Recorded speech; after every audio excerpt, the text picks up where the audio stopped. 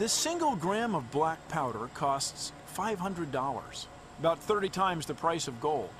Remarkably, it's a special kind of soot made of molecules called carbon nanotubes. Each nanotube is about 1/1,000,000th of a meter in diameter, thinner than a strand of DNA, yet filled with a world of promise that has a lot of people excited, including a scientist who helped discover them. Richard Smalley is a professor of chemistry at Rice University in Houston, Texas. In 1985, he and fellow chemists Robert Curl and Harold Kroto were studying chemical conditions in outer space. Using sophisticated laser and spectroscopic equipment, they were searching for evidence that might help reveal the chemical nature of interstellar matter. Instead, they found something else, for which they would share the 1996 Nobel Prize for Chemistry. What exactly did you discover? Well, in 1985, over a period of a week, we discovered that there was one special cluster of carbon atoms that had precisely 60 atoms. That was magic. It was especially stable compared to any other cluster. And we wondered why. Smalley, Kroto, and Curl named the new molecules buckyballs, after Buckminster Fuller, the architect who designed the geodesic dome. What they'd really discovered was a whole new class of large, all-carbon molecules, which came to be called fullerenes. A molecule is not just when some atoms are stuck together by good bonds. There's another property of a molecule, and that is when you put the last atom, it kind of clicks and it's done. It's stable. And you offer another atom, says, no, thanks, I'm happy the way I am. Well, that's what C60 was.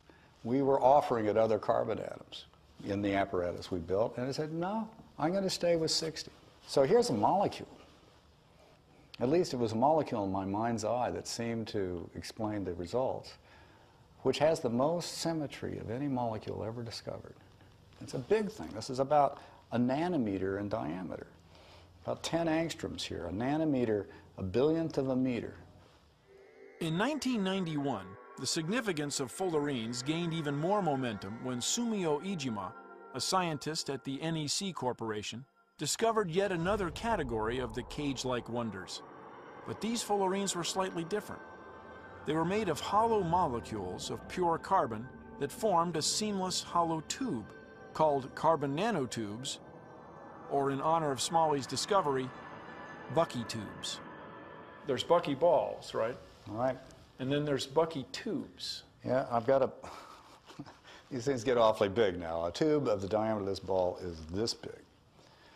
And this is a fullerene, same sort of structure. You know, here are the pentagons here, and there's the hexagons. There's 6 pentagons here, 6 pentagons there, 12 total. And in between all these hexagons, and now this thing is just a sort of a Bucky capsule, but you can imagine this thing being very long. And in fact, these things have been made millions of times longer than their diameter now. And these objects have incredible properties. Like what? Well, for one thing, if you, instead of holding this plastic object, which I can easily rip apart, if you held a Bucky tube in your hands and you go to pull it, you'd find it is the stiffest object in the universe.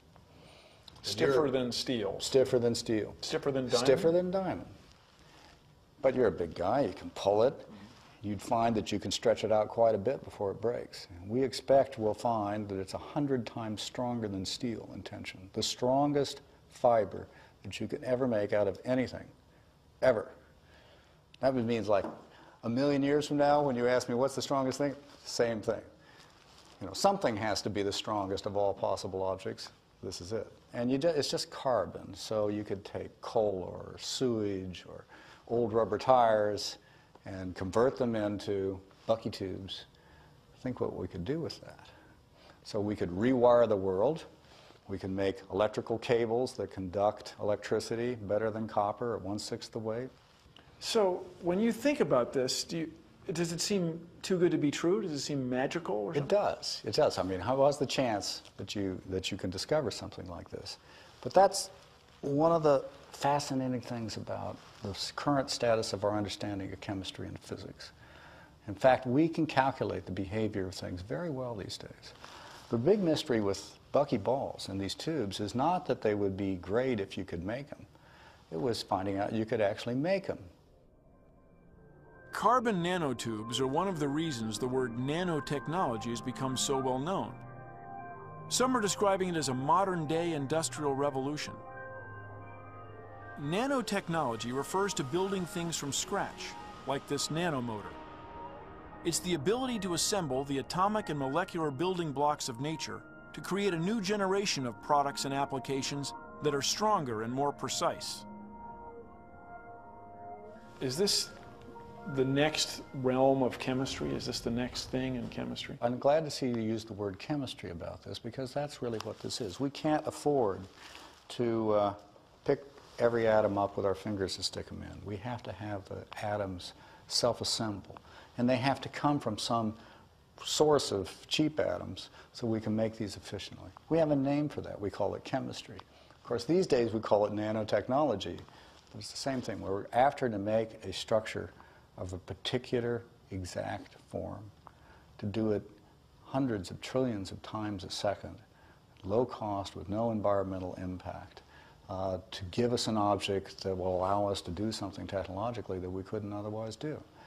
Making objects with, if we're really good, the ultimate level of finesse, the way nature has always built the molecules of living cells. We'll now do this everywhere. So it keeps you coming to work. Yeah. There's a certain romance about it.